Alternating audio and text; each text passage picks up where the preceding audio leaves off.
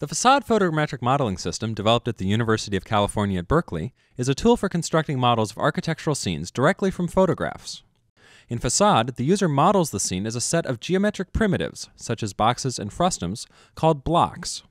Edges of the blocks are then matched to corresponding line segments marked in the photographs. Facade then quickly calculates the shape and position of each block, as well as the original camera positions, in order to bring the model into alignment with the photographs. The details of the algorithm were presented as a paper at SIGGRAPH 96.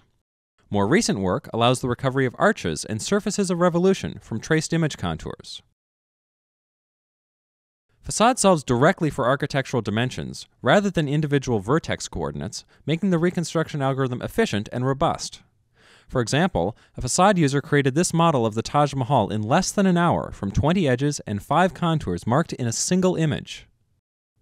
Since facade recovers the original camera positions, realistic renderings of the scene can be made by projecting the original images onto the reconstructed geometry. This procedure, called projective texture mapping, is commonly supported in graphics hardware. When multiple images taken in the same lighting conditions are available, they can be combined with a view-dependent texture mapping method. In a moment, we will show a short film that used facade to model Berkeley's Sather Tower and a sizable portion of the surrounding campus. Renderings were produced using just 16 photographs, including 4 photographs taken with an inexpensive kite aerial photography rig. The film also called for the virtual camera motion to be matched to live-action footage of the real tower, as well as to footage of a model miniature.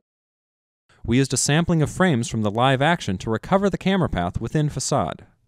A keyframe animation method was then used to extend the ground-based camera work into a virtual flight path. The synthetic flyby images in the following film were rendered at less than a second per frame. These slow-motion renderings show each polygon of the tower being rendered 3 times as part of the view-dependent texture mapping process.